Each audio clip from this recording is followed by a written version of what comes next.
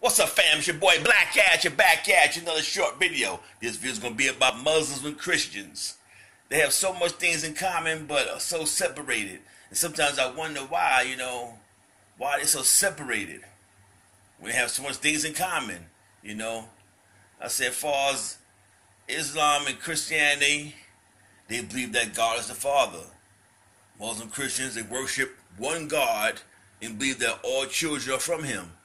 So, what's the big beef? What's the big gripe about, The prophets, they both believe in prophets.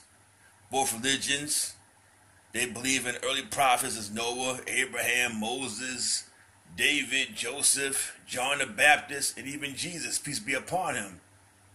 So they all believe in these prophets. What's the problem? The only thing about that is the Christians do not believe in the Prophet Muhammad, peace be upon him. That's the only difference between the prophets. But all the prophets, they both believe them. The same thing, Christians that are familiar with the Bible, but Muslims also believe the Bible to be holy scriptures too. So the Muslims believe in the Bible, as long as the Bible is not tainted and translated correctly, because Muslims believe that their Quran has not been tainted, has not been altered. It's the original words from since Gabriel told it to the Prophet Muhammad. It has nothing been changed. So that's the only thing there too. And also commandments, People of both faiths, they believe in similar rules by God. But as far as obeying God, being good to mankind and keeping good relationships with God. So what's the problem? It's the same really thing. About Mary, for Jesus' mother. Jesus' name in Islam is Isa. But okay, both Muslims and most Christians believe Mary was a virgin and that Jesus was born miraculously. So they try to say that Mary was a virgin or somehow had a baby. But and one thing in that note there, Muslims do not believe that Jesus is God's son, because they're saying that's begotten. That's forbidden. If I'm trying to explain it to you correctly, so you understand what I'm trying to say, that's forbidden. They're trying to say that God had sex and made a kid. So they're saying that Jesus is begotten. So they don't believe in that deal. That's one difference that they have for the Virgin Mary. But if you also look in the Quran, she has her own chapter. Maryam, she has her own chapter in there. A lot of Christians do not know that the Virgin Mary has her own chapter in the Quran, but she doesn't have a chapter in the Bible. So she's more praised and more talked about in the Quran. That's one thing a lot of people don't know about. The Messiah miracles. Islam and Christianity, they both ascribe that Jesus Christ was pronounced the Messiah and did perform miracles. So they both believe Jesus, may turn something water to wine, and he did miracles out there. So they believe the same thing. But like I said before, they call Jesus Isa in Islam rather. As far as for Satan, Muslim Christians, they believe that Satan is real, and they try to make people follow him instead of God. But only thing in Islam, they call him Shaitan. In Christianity, whatever around the world, they'll call him Satan. Okay. Now also think about the return. The two faiths also believe Jesus will return from heaven. So the Muslims do believe Jesus is going to come back and somehow free us, and there's going to be a big war. And I think the city's supposed to be Lot. What's going to happen? Something about Syria. That's supposed to be the end war of the Antichrist. Okay. Now, as far as the Antichrist, they believe there will be an Antichrist who appears before the end of the world, and that Jesus will return and conquer him. It's common to both theologies. So they both believe that there's going to be a war, and Jesus is going to come back. Isa is going to come back. So if y'all believe in the same thing, almost the same thing, what's the problem? You know what I'm saying? What's the problem? As far as judgment, both religions, they believe a day of judgment really will happen, and people will be judged for the lives they lead on earth. So the things that you do on earth, they both believe you will be judged. If you do good, you'll go to paradise, Jannah in Islam. You know, if you do bad, you'll go down. You'll see Satan or Shaitan. You're supposed to burn for eternity. You know, so they both believes in there. For his covenants, Muslims and some Christians believe God connects with people through covenants. So, what's the big thing? Everything's almost the same, really. You know, for his family. Family is a foundational part of both Christian and Muslim life. Both people believe the family has a critical impact on society. That means you're supposed to take care of your family. Your family is very important. You know, your wife is important. You're supposed to cherish your wife, cherish your kids, cherish your elders, you know, or treat your elders good. So, in both religions, it's forbidden for the children to treat their parents bad in any type of way. So, you know, if you believe in the same thing like that, what's the problem? You know, like even the codes of health.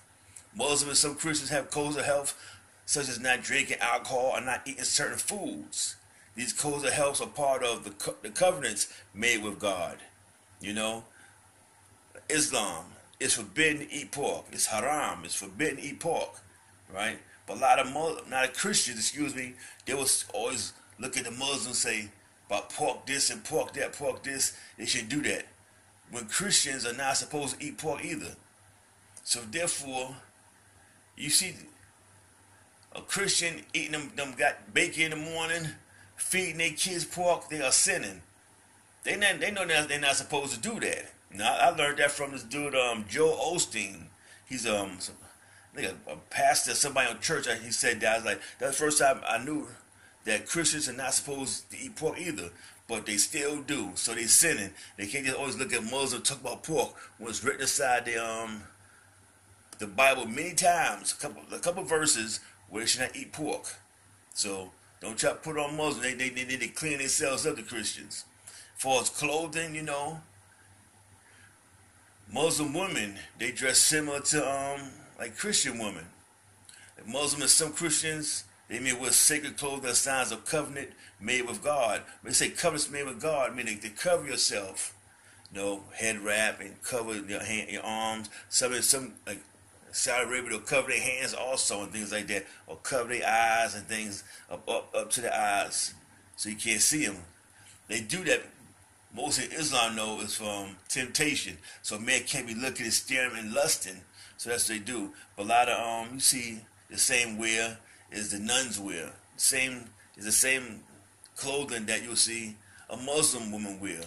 And you almost look about when they prayer time, the rosaries. Catholic people, they have rosaries. Islam people, Muslims, have rosaries too. They count as most, it's like 33 beads or 99 beads. You know, the same thing. It's very similar. You know, it's like, so what's the problem? You know what I'm saying? What's the problem? When things are so similar, things are so similar, it's almost the same really sometimes, but very, very few things that are not practiced. Like far as the Christians do not believe in Muhammad. You know, it's like in Islamic world, a Muslim man can marry a Christian woman or a woman who has a faith. But a Muslim woman cannot marry, say, for example, a Christian, because the head of the household must be Muslim. You know, there's all very similar things. So like I say, what's the problem? What's the big fight around the damn world about things here, you know?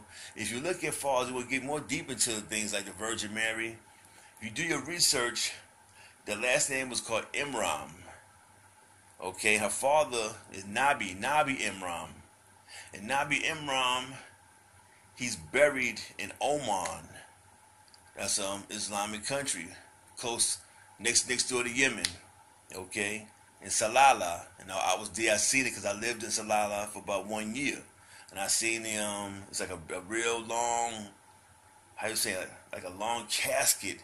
Then you check it out. Just type in Nabi Imran Salalah Oman, and you will see what I'm talking about. Okay. Also, I can't forget there. You You got the prophet, what do you call him? In the Bible they call him Job, Job. In Islam they call him Ayub. Ayub is also was buried in the mountains of Salalah. So these people are in Islamic lands. They're not in no Roman Christian places. So, hey, what's the problem? I just want to show things, the similarities of Christianity and Islam, the Muslims and Christians. There's a similarities, because we all want the same thing in life: food, clothes, and shelter.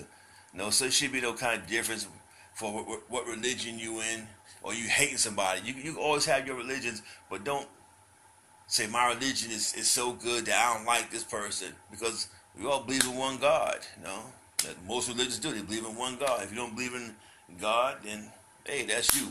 But most religions here on this earth believe in one God, and Jesus is going to come back and save us. And that's all I gotta say. Like, dislike, put your comments down. We can build on it, because I can get a little deep. I'm trying to break it down in layman's terms so everybody can understand what Black Cat is talking about. Have a good night, and I'm out. Peace.